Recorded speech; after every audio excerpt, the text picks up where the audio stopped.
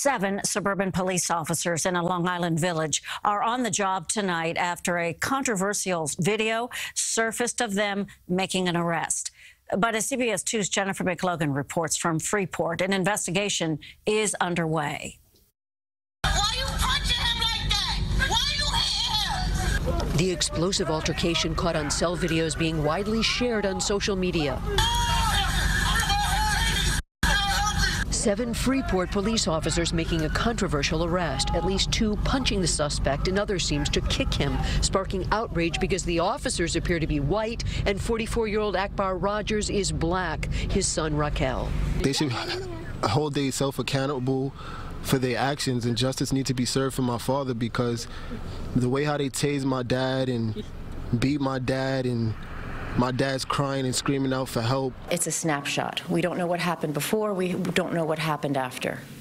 And this is something that the review will uncover for us. A call for calm and patience as an investigation is launched into the arrest. Nassau's district attorney will lead the probe following requests from the county executive and Freeport village mayor, whose son is one of the arresting officers in the video. I spoke with the mayor last night. He was very clear with me to get this right to the district attorney's office for that reason. Freeport police say Rogers was wanted on outstanding warrants, led them on a high-speed chase. Cops broke away to avoid endangering the public. The next day, police came to his home. He fled, and the struggle ensued when cops say Rogers resisted and grabbed at his waistband. There is 2 sides of the story. Their side and our side is the truth. And our side is the truth. NAACP Long Island supports the probe.